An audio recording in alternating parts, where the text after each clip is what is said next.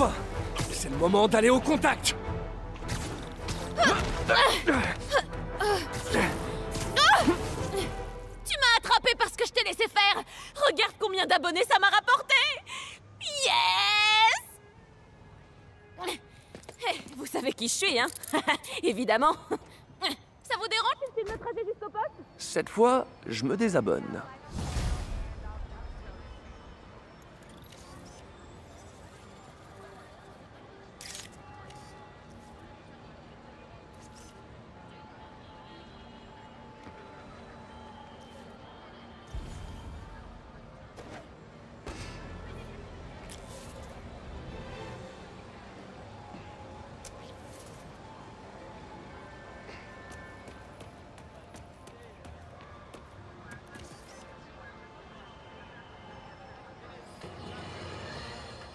Votre attention, chers auditeurs.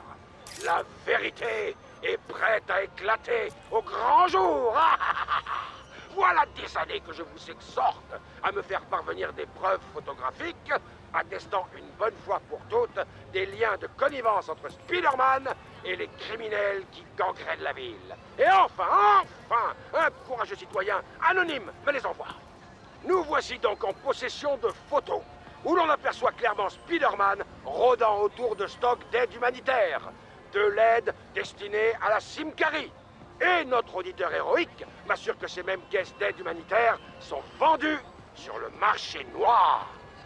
Ma longue carrière de reporter de renommée mondiale m'a appris une chose. Les photos ne mentent jamais. Et la réputation de Spider-Man ne tenait déjà plus qu'à un fil. Non, c'est pas un jeu de mots. Je ne m'abaisse pas à ce genre de choses. Alors que faire? Eh bien attendre. Attendre que la police ouvre les yeux et arrête ce désaxé masqué. Il était grand temps que cette ville sache et reconnaisse que Jameson avait vu clair dans le jeu de Spider-Man depuis le début. Non content d'être un voleur, il va jusqu'à dérober des vivres et des médicaments d'une importance capitale pour d'innocents civils coincés dans une zone de guerre. Des femmes et des enfants qui luttent pour leur survie, qui doivent chaque jour échapper aux tirs de mortier et aux pluies de balles, pendant que Spider-Man vole la nourriture qui pourrait les sauver. Même moi, je ne me serais jamais imaginé que ce délinquant puisse tomber aussi bas. Chers citoyens, il n'y a qu'une leçon à tirer de cette histoire. J. Jonah Jameson avait vu juste. Encore une fois.